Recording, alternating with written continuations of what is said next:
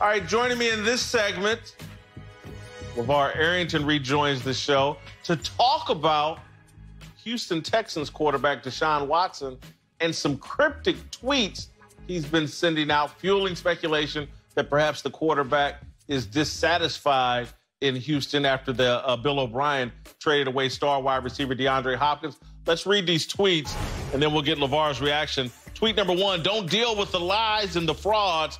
That's why I don't get involved. What's up? Tweet number 2, never take advice from a person who don't love you. You got to walk light, got to stay above water. All right, so Deshaun Watson, unliked the tweet from Tyler Conway from Bleacher Report that started this speculation about maybe he was dissatisfied in Houston, but now he's put out these cryptic tweets. LaVar, is there a problem in Houston with Deshaun Watson? We got a problem in Houston. We got a problem in Houston. It's definitely a problem in Houston. Come on. You just traded away his star guy, probably one of his close friends. The problem may not be with Houston. The problem may be with the guy who's making the decisions. When Deshaun made that comment, don't trust people that don't have love for you or don't love you. All the things that I've heard about Bill O'Brien has been his inability to connect with people on a personal level. And football is a sport where you got to have a level of trust. You got to have a level of admiration and respect and a show of integrity as it applies to your relationships between your players, especially your leaders. I think this is a classic cry out cryptically that's open. You could apply it to a mom. You could apply it to a financial advisor. You could apply it to a wife or a best friend.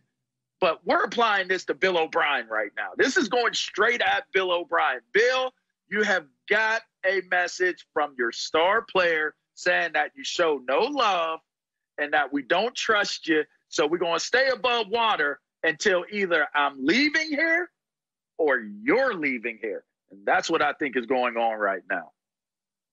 Yeah, I think this could be a situation where Deshaun Watson's the only guy in that Texans organization, perhaps other than J.J. Watt, with the leverage to put real pressure on Bill O'Brien and ownership. Like, hey, guys, what are we doing here with Bill O'Brien? And LaVar, I know you know this as a high school football coach and your involvement with so many young high school and young players all over the country. These young kids are different than my generation and even your generation because a lot of them have been disconnected from a male authority figure, starting with their dad. And so it is important that their football coach, particularly when the football coach puts that kind of demands on you, that you take a Dabo Sweeney type approach with a Deshaun Watson. Dabo seems very connected to his players and his kids through his Christian love campaign. And I think Bill O'Brien trying to apply a Bill Belichick approach without Bill Belichick's success.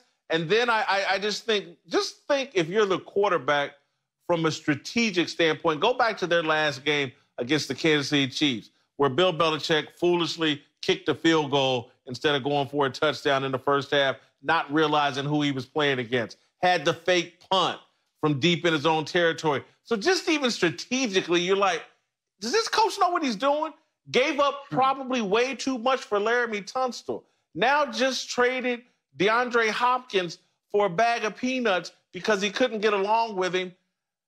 Deshaun Watson is probably putting pressure on the Texans organization. He's the only guy that can do it, maybe other than J.J. Watt. Hey, man, we got a problem here with our head coach. I seen this take place when I was in Washington, and Coach Spurrier's son, Bubba, had said some stuff. Maybe he said it, maybe he didn't. But the players got a hold of it, and a couple influential players got a hold of it, and it didn't end well. But once the players turn on you, and you best believe there's some stuff going on internally that's being discussed right now as to what O'Brien is doing and why he's doing it, you're out of there. You will be out of there as quickly as you came. You'll be gone because you can't get rid of all of the players.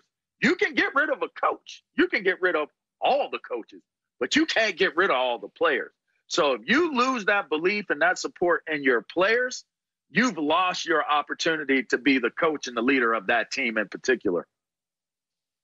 LaVar, let's move to Odell Beckham Jr. We got to be a little bit quicker. The 49ers basically said they have no interest in trading for Odell Beckham Jr. Last year, they were a key competitor in trying to acquire Odell Beckham Jr. before the Giants traded him to the Cleveland Browns. I'm wondering, having just lost Emmanuel Sanders, the 49ers did, to come out and basically publicly admit they have no interest in Odell Beckham Jr., is this a bad sign of how Odell Beckham is viewed across the National Football League now? I won't say it's a bad sign, but it certainly isn't a great sign. If you're the guy, if you're that superstar that you became while you were in New York, everybody's going to want you, whether they can afford you, whether it's realistic to get you or not. Everybody's still going to want you. So that is a little bit of an indictment on what people feel about their need for a guy like Odell Beckham. But I don't go all the way down the rabbit hole and say that he's not a wanted guy and still not a super valued guy for a team. I think for teams that are interested in winning and winning right now, Odell Beckham Jr. has very little value. Odell Beckham Jr. is not all in on football. He costs too much money. He's not as great a player as everyone's made him out to be. He's benefited from a league that has gone soft. You got to basically get a police escort for wide receivers off the line of scrimmage these days. He's undersized. He's got a big mouth. He's a bit soft. He makes some spectacular catches, but he doesn't contribute to a winning environment. Everybody knows it. And I really think, again, I go back to what I was talking about yesterday and talking about again today. When we come out of this coronavirus, I think football people and decision makers, they're paying NFL players tons of money. If you can't be all in on football, if you're going to bring all this Mickey Mouse garbage to a franchise, I think teams are going to be more hesitant to get involved with those guys. And Odell Beckham Jr., to me, is exhibit A, B, C, and O, B, and J. He is the prime example of a guy you don't want anywhere near your football team if you're trying to win a championship. Thanks for watching. Subscribe here to get the latest from the show. And be sure to check out more of the best clips from Speak For Yourself or go watch a few segments from our other shows on FS1.